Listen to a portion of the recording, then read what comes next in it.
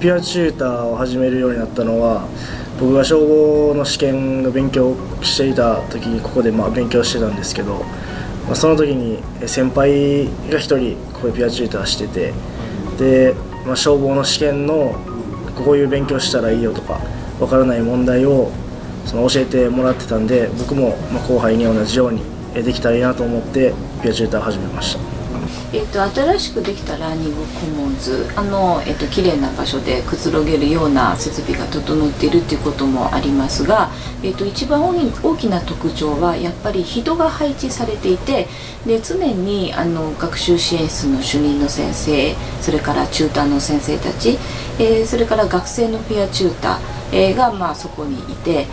何かわからないこと、質問したいことがある時には質問に答えてくれる、先生とは違うので